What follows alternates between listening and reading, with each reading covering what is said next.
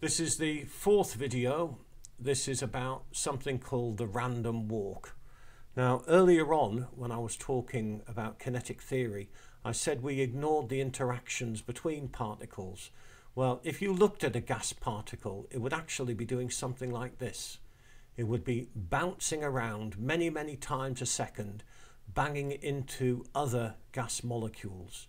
And each time it bangs, it exchanges kinetic energy. It speeds up or slows down in an elastic collision, but these particles banging into each other are exchanging kinetic energy.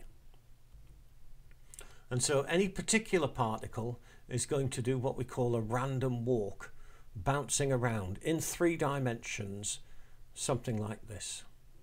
Now, if the number of collisions per second is n, and we're going to work out what that is in a minute or so, then you can show mathematically that the distance travelled is proportional to the square root of n. So n collisions per second, the distance travelled is proportional to the square root of n. The mean free path is the average distance travelled between collisions. If you look at the diagram of the random walk, the distance between the collisions varies quite a bit. Now, d bar is called the mean free path.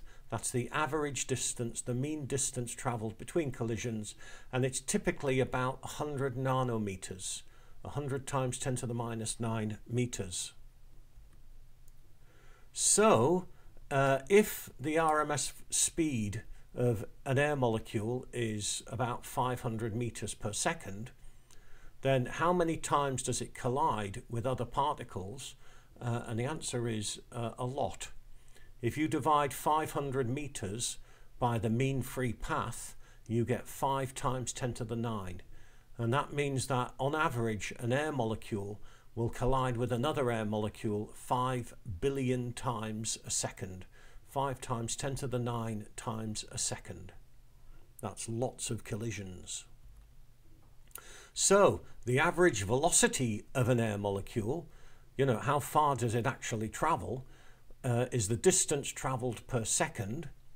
So that is root n, the square root of the number of collisions, times the mean free path. So that's the square root of 5 times 10 to the 9 times 100 nanometers, and we get 7.1 millimeters per second.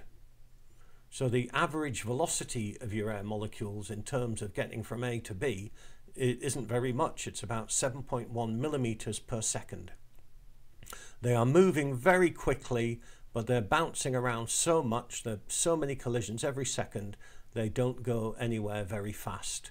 Now, one of the things that this explains is diffusion.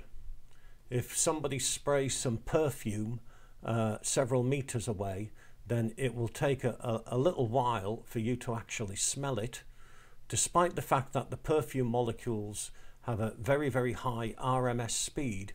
Their average velocity isn't very much, and it will, despite the fact that your nose is very sensitive, it'll take a while for them to get to you.